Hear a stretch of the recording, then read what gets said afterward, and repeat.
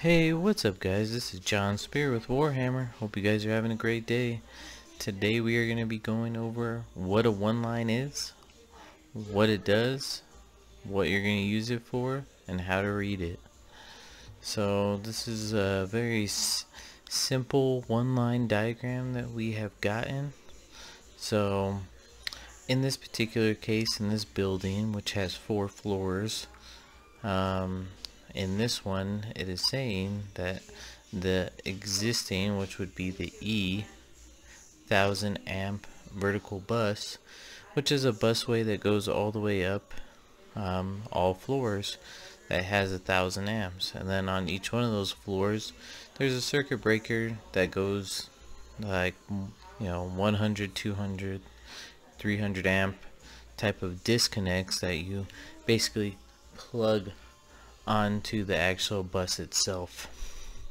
So it's saying from that 200 amp disconnect that's going to be located on the bus, that it is going to panel 4L, which is a 125 amp, as you can see right here, and it is carrying 480 volts and 277.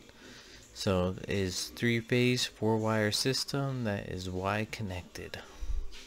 From here it is saying that all of these particular wire runs are already done and completed. It is conduit and conductors are to remain.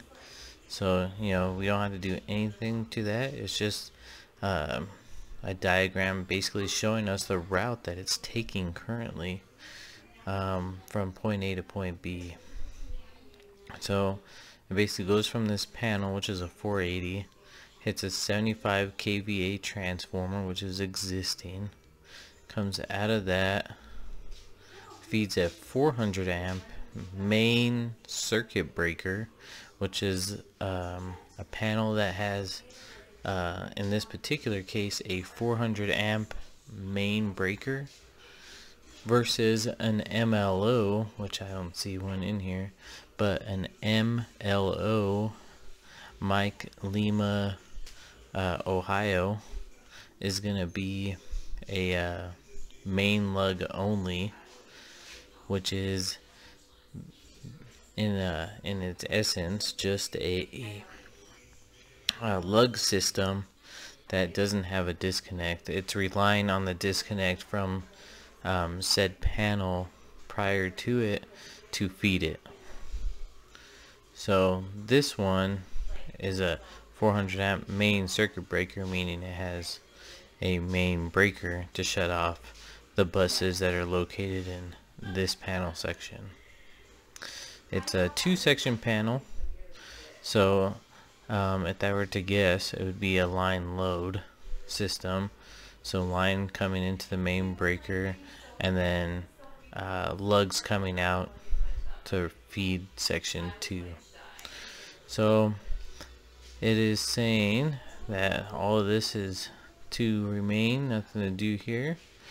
And then for the one that we're looking at is the intercept and extend this 100 amp feeder and relocate it to the CR location, which I'll show you guys in a second. But it currently has 4 number 1s and 1 number 8 and an 1.5-inch conduit.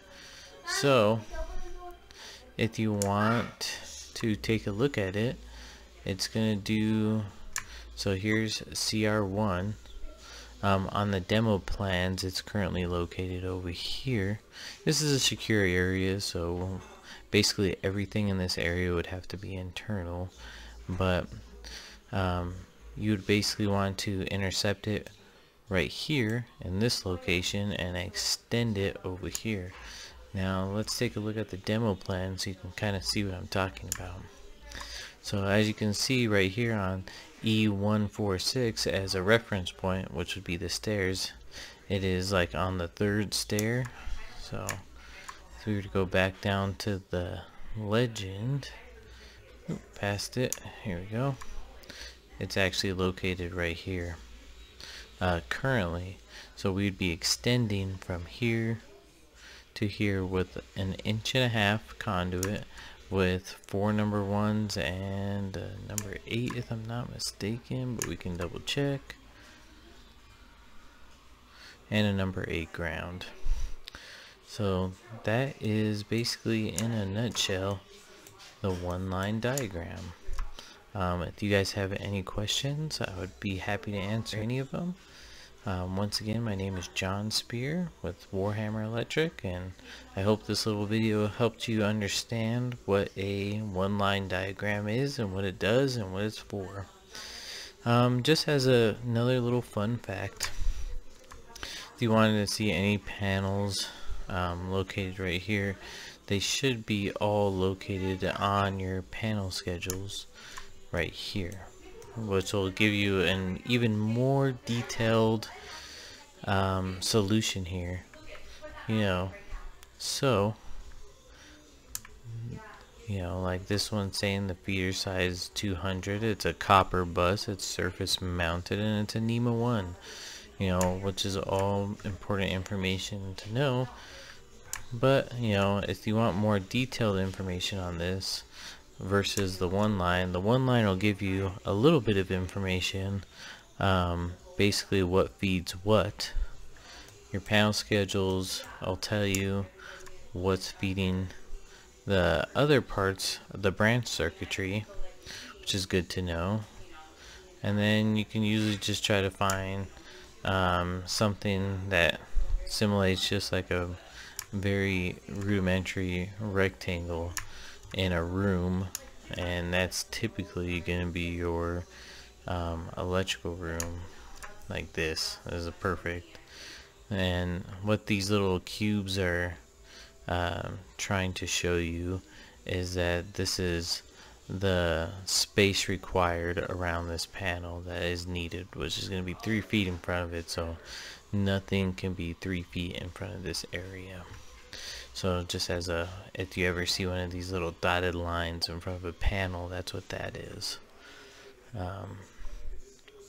Like I said, my name is John Spear, Warhammer Electric. I hope you guys like this little video. Please like and subscribe below. I'm very happy that you guys took the time out and watched this video. It means a lot to me, and I really appreciate it. And if you can follow that up with a nice like and subscribe, I would really dig that as well, So we do have an Amazon store, so feel free to check that out. There's a bunch of cool little things, even some Star Wars chopsticks. They're pretty badass. They even light up and everything. Hope you guys have a good day. Thank you.